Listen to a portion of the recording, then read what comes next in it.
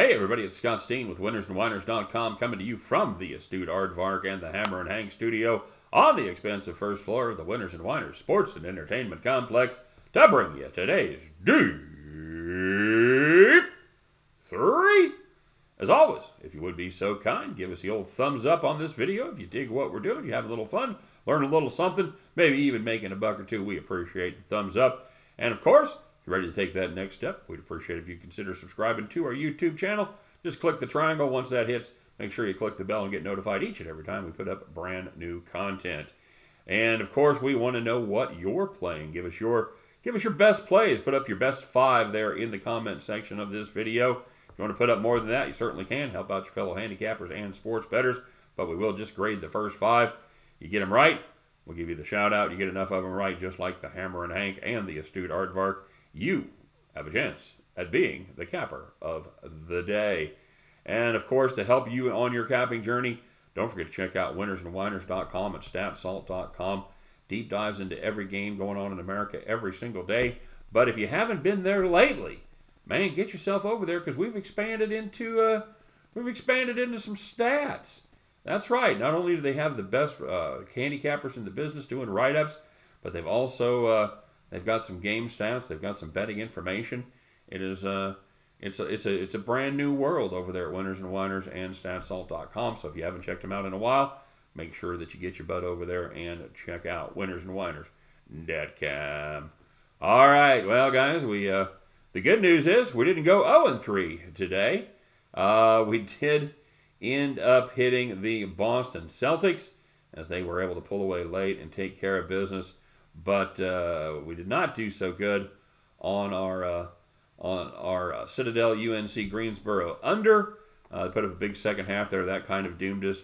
And the Maine Black Bears went absolutely stone cold, man. They were hanging in there okay. They were down 11 at halftime, just clicking along about where we needed them.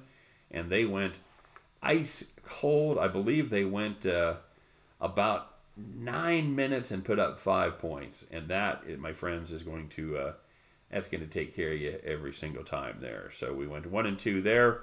And we played a couple of overs on the premium side, something I don't play a ton of. And I was reminded why tonight, as we had the Clemson-Virginia over. And Virginia not only played their great defense, but we also saw why they've lost many games this season, as they went, I think they went 6 or 7 minutes without scoring a field goal. So that was brutal. It's going to kill your overs.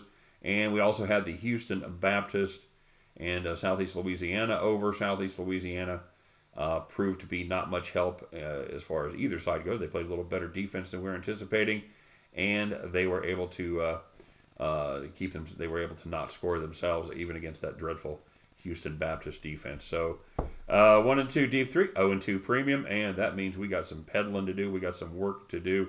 We got some ground to make up. So let's get it started in the NBA as we take a look one more time at the Orlando Magic, finishing up their road swing there against the New York Knickerbockers. Guys, I got my eye on the total here of 207. This is a Magic team, as we learned last night, that is absolutely struggling to score. They've scored they've averaged under 100 points for their last 10 games. But the market still, I don't think, is sufficiently adjusted to this team. The under has gone 15-5-1 in their last 21 games.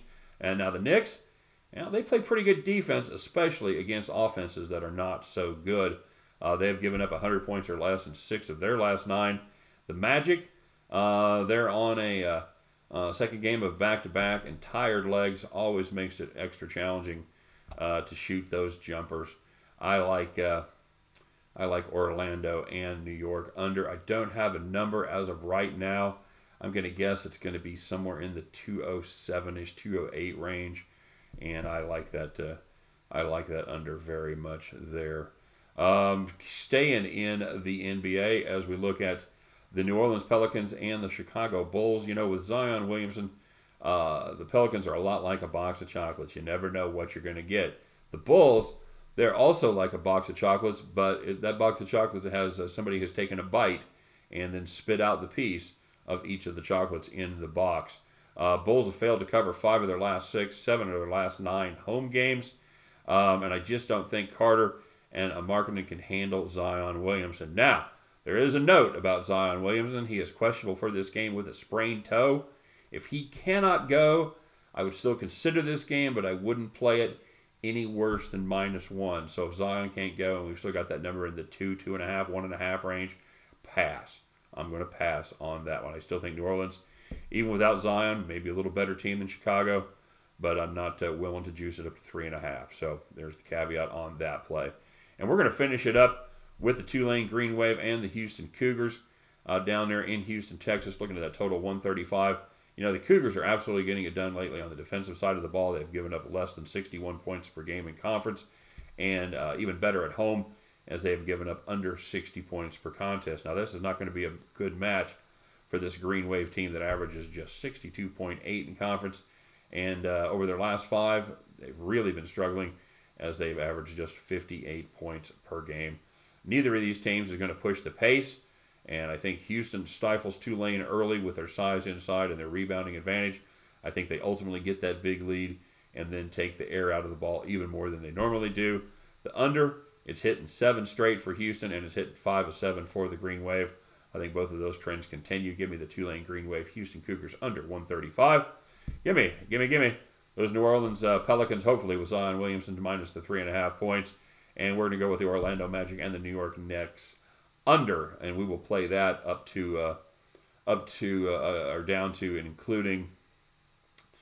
I wouldn't want to go much below 205.5. So we're going to say 205 or lower. Pass on this one, but I think we'll be somewhere in the 207 range is my best guess. So we'll see what happens there. Anyway, at the end of those 3. Let's fire this week up. You know what? We've been a little slow starting here. Still got my Chiefs hangover, so we're focused. And, that's not actually a thing. But it's a lot of good stuff going on. No excuses. It just hasn't got it done. But we're going to start it up today. You guys can join me. We'll pick up our winning tickets. We will head back to the window. All right. So let's once again remind you that I will put a link for the premium plays in the comment section if you're interested in getting on the premium team. We would love to have you. Just follow that link, and we will get you hooked up. And, of course, most importantly, we want to know what you guys did today. So let's take a look at the shout-outs. I know you guys did a lot better than I did. Most of you did anyway. One of our reigning champions, Hammer and Hank, had perfect attendance today, as did Kevin Carter. Pat Cogney and the Legion of Picks, they got juiced. And everybody else, well, they made a little something, starting with Chris Johnson, going 3-2 plus 76. The astute Aardvark, our other reigning champion, goes 3-2 plus 80. The T-Train goes 2-1 plus 90.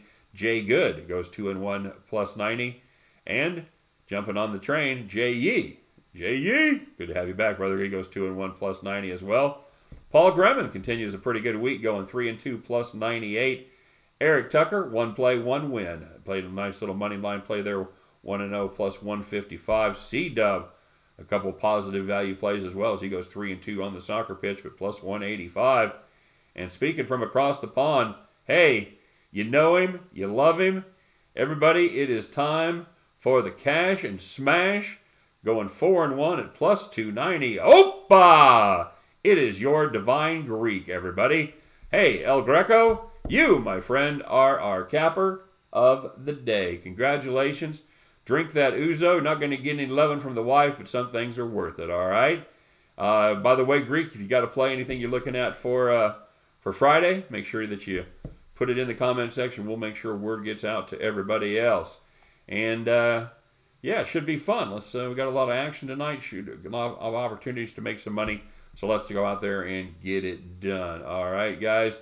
We'll meet back here tomorrow. We'll talk about it. We'll bitch about those bad beats and those terrible offenses that we back somehow. And we'll brag about our fat stacks. And then it'll be Friday night. We'll be heading into the weekend. It's going to be a little Ivy League action, of course, on Friday night. Usually pretty good NBA slate. Frankly, where would you rather be? But right here, we're going to jump in. We're going to fire it up, and we'll do it one more time. All right? You guys take care. Good luck on all of your plays today. Thanks for tuning in. Of course, we couldn't do it without you. You guys are the stone cold best. Let's get some winners out there tonight, and I'll be looking for you back at the window. You guys take care.